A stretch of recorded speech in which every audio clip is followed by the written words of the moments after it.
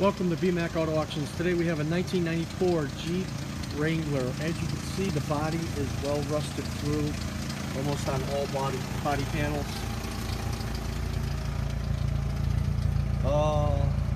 The test drive, it does have an extended crank. The engine does feel a little bit sluggish, and the transmission is slow shifting. The brakes are also a little bit spongy. And as you can see, the rear frame is totally rusted out where the shackle meets the frame. You do have an exhaust leak. The exhaust is a little bit loud.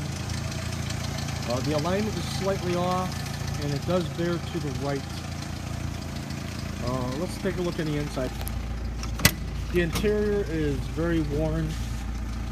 The seat cover isn't even a factory seat cover. They just got a aftermarket seat cover over it. The rear has burn marks and holes, and the floorboard on the driver's side is totally rusted out, and the passenger side is starting to. Let's go ahead and listen to the engine.